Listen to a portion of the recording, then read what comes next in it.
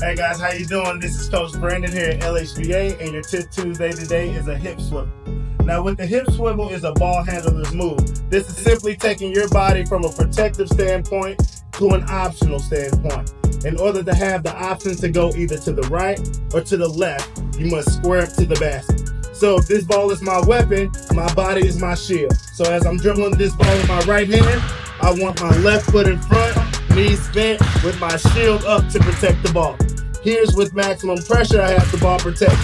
Now when I want to have the option to attack my defender, I want to hip swivel and square up to the basket. Notice that my feet are parallel to the cones here, and now I have the option to either drive to the right or drive to the left. So we're simply coming from a protective standpoint, hip swiveling to an optional standpoint, so now we can attack to the right or to the left.